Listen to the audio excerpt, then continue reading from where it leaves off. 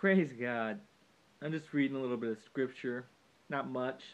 Um, I'm in Colossians, and the words, the Bible, um, it says, I believe in Timothy somewhere, that it is God, all the words are God breathed.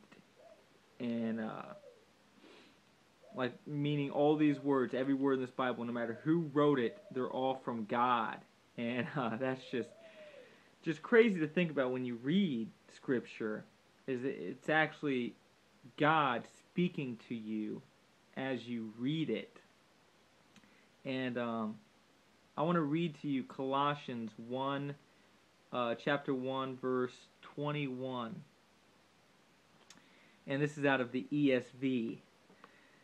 And you, who once were alienated and hostile in mind, doing evil deeds, he has now reconciled in his body of flesh by his death, in order to present you holy and blameless and above reproach before him.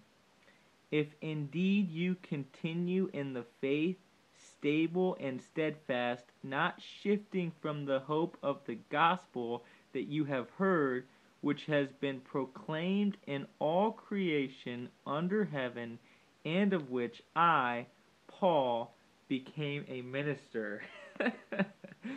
I read that and I think to myself how none of us deserve the glory of God. None of us deserve his love, his just grace, none of that. I mean, the things that we do on this earth, either in our childhood or now, or the sins and the sins of our fathers and their fathers and their fathers. I mean, it's just humans are really kind of sickening, if you ask me. And to see that even though we did not deserve his glory, he still gave up his son to the torture and the death on the cross so that you can present you holy and blameless. So as long as we follow Christ and do what it says in this book, I get to consider myself holy and blameless. I get to erase my past and think about no more about the stuff that I did that was unworthy to God. And that's just amazing if you ask me. I mean, there's nothing better. You know, it says in the Bible to love your enemies, and we as humans, first off, our minds, the sweet thing about God is his ways and his thoughts are above our ways and our thoughts. And we will never comprehend anything that is of God because our minds are just so, I mean, this is God we're talking about. And, you know, he says to love your enemies. And that's exactly what he did. I mean, we were sinners, and he loved us so much that he decided to give us a second chance.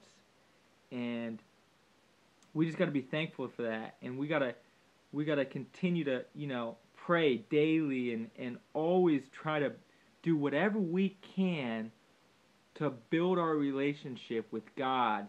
And one thing that I'm going to work on for sure when I get done with this trip is reading this book.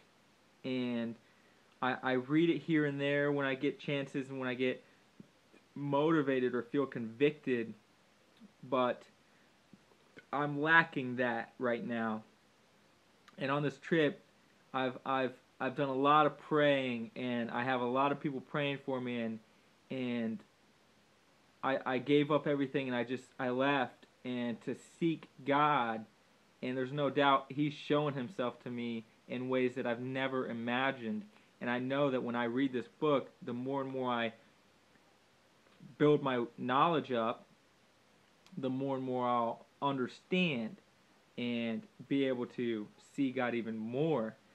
And I just I read the scripture and I just think, man, it's just insane. So one thing that I can encourage people to do is, when you pray, God God knows what you need and what you're going to ask before you ask it. So what I do is I try to pray more just thanking God for everything that he has done in my life and everything he's going to continue to do. I know he's going to answer prayers.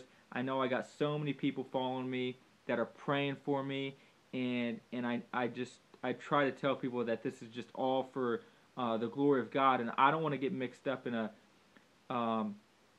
in getting too known by people or anything like that, like fame and whatever. That's not what this is about. And I know it's tough.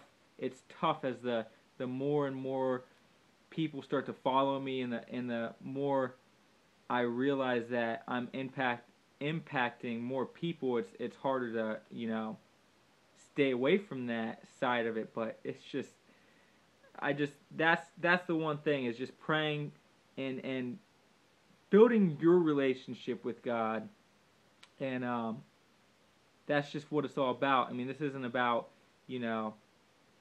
whatever. It's just so sweet to be able to talk to God and know that He's listening. So that's what I'm doing. I'm constantly on my bike. I'm constantly just in conversation with Him, with God, talking to Him and just thanking Him daily, and not really asking too much from Him, because I don't want to seem like I'm just this person who just prays and asks and asks and asks, because the thing is, the less I ask for things, the more He's been giving me, and like, for example, I was thinking earlier in the trip, I thought about wanting to get a new bike. I actually, before I got to Florida, I said to myself, you know what? I'm going to try to work in Florida and get a new bicycle.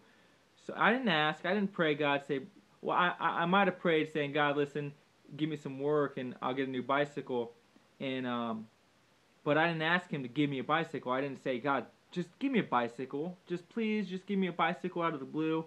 And you think back, and I look at all these things that are happening, and it's just, everything on this trip is so perfectly timed out, and that's because I'm working with God's schedule and not mine.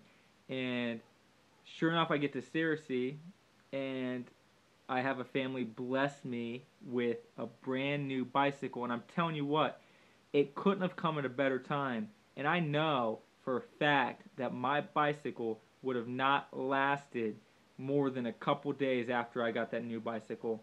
I just got into some major hills, the Ozarks, and there's just no doubt in my mind that God gave me that bicycle so that I could continue my trip. And not only that, but the love. I mean, it's built my faith up so strong to know that God's sitting up there saying, Mike, listen, I know you're going to pray and ask for this, but I know what I'm doing here, I'm using you as a vessel to show how great I am. It's not for you, He's looking at me like, Mike, this isn't about you. This is about me. I want to show people my glory.